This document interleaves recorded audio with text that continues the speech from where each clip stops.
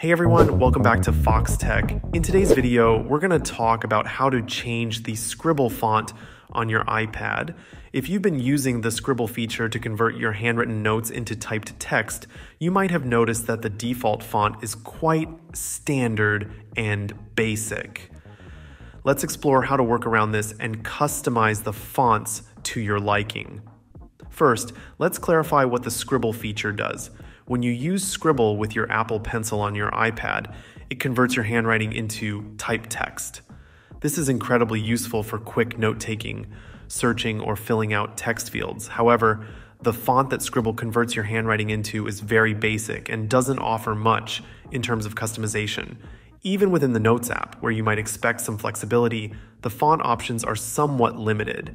You can adjust the formatting of your text to a degree, such as making it bold, italic, or underlined, but the actual font styles you can choose from are still quite restricted. Here's a workaround to get more font options. After you handwrite your text and let the Notes app or any other compatible app convert it into typed text, you can copy and paste this text into another app that offers more font choices. One such app is Pages. Pages is Apple's word processing app, and it offers a wide variety of fonts and formatting options. By pasting your text into a new document in Pages, you can then choose from virtually unlimited font styles to customize your text as you see fit.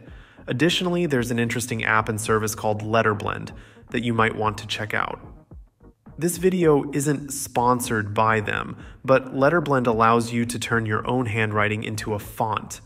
The way it works is that you individually write out all the letters and signs in your style, and the service converts this into a digital font.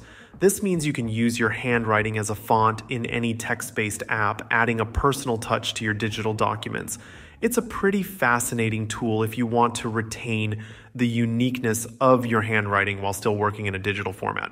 So, while the default Scribble fonts on the iPad may seem limited, by using the right apps and tools, you can expand your font options significantly. Whether it's pasting your converted text into Pages for more font choices, or creating your own handwriting font with Letterblend, you have plenty of ways to customize your text to suit your preferences. That's all for today's video on how to change the Scribble font on your iPad. I hope you found these tips helpful. If you enjoyed this video, please give it a thumbs up and consider subscribing to Foxtecc for more tech tutorials and tips. Thanks for watching, and see you guys later.